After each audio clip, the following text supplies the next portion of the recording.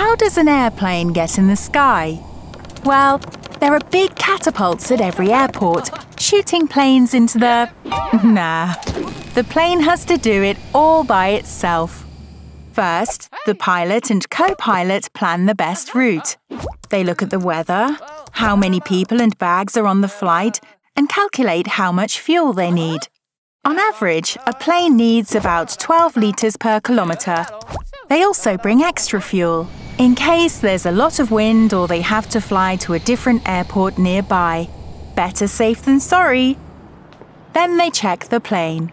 The pilots check the outside and the systems on the inside. Check. Next, they drive to the runway. That's called taxiing. Sometimes that takes a few minutes, sometimes it takes more than half an hour. There, they hit the brakes and make their wings bigger. Yep, they can do that. With flaps on the back and slats on the front, it's easier to lift up. Then they power up the engines, let go of the brakes, and… wow!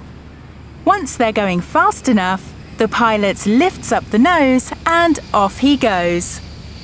Bon voyage!